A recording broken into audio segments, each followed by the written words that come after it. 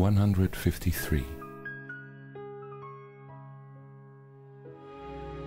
Salvation can be thought of as a game that happy children play. It was designed by one who loves his children and who would replace their fearful toys with joyous games, which teach them that the game of fear is gone. His game instructs in happiness because there is no loser.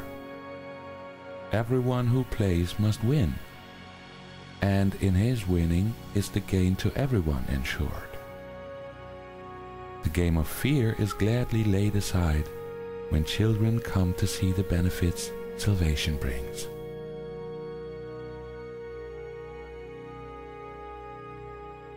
You who have played that you are lost to hope, abandoned by your father, left alone in terror in a fearful world made mad by sin and guilt, be happy now. That game is over. Now a quiet time has come in which we put away the toys of guilt and lock our quaint and childish thoughts of sin forever from the pure and holy minds of heaven's children and the Son of God. We pause but for a moment more to play our final happy game upon this earth. And then we go to take our rightful place where truth abides and games are meaningless. So is the story ended. Let this day bring the last chapter closer to the world, that everyone may learn the tales he reads of terrifying destiny, defeat of all his hopes, his pitiful defense against a vengeance he cannot escape, are but his own deluded fantasy. God's ministers have come to waken him from the dark dreams his story has evoked in his confused, bewildered memory of this distorted tale. God's Son can smile at last on learning that it is not true. Today we practice in a form we will maintain for quite a while. We will begin each day by giving our attention to the daily thought as long as possible. 5 minutes now becomes the least we give to preparation for a day in which salvation is the only goal we have.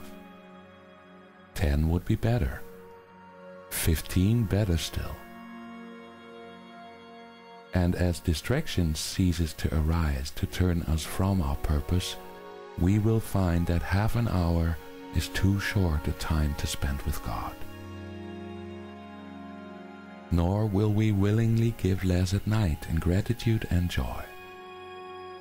Each hour adds to our increasing peace as we remember to be faithful to the will we share with God. At times, perhaps, a minute, even less, will be the most that we can offer as the hour strikes. Sometimes we will forget. At other times, the business of the world will close on us, and we will be unable to withdraw a little while and turn our thoughts to God. Yet when we can, we will observe our trust as ministers of God in hourly remembrance of our mission and His love. And we will quietly sit by and wait on Him and listen to His voice and learn what He would have us do the hour that is yet to come, while thanking Him for all the gifts He gave us in the one gone by.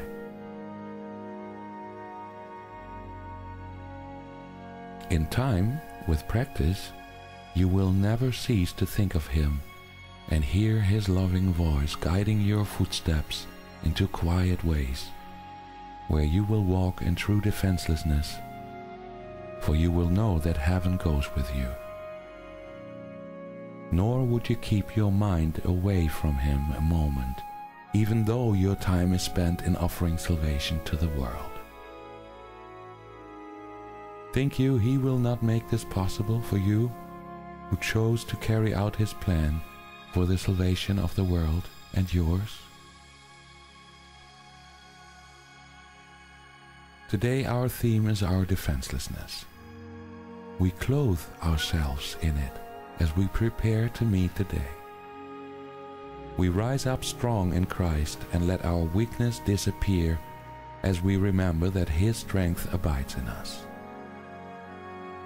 We will remind ourselves that He remains beside us through the day and never leaves our weakness unsupported by His strength.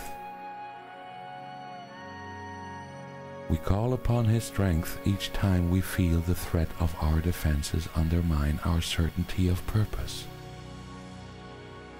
We will pause a moment as He tells us, "I am here."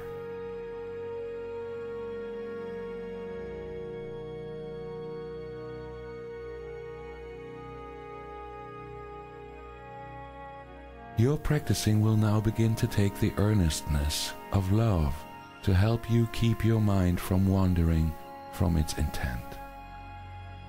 Be not afraid nor timid.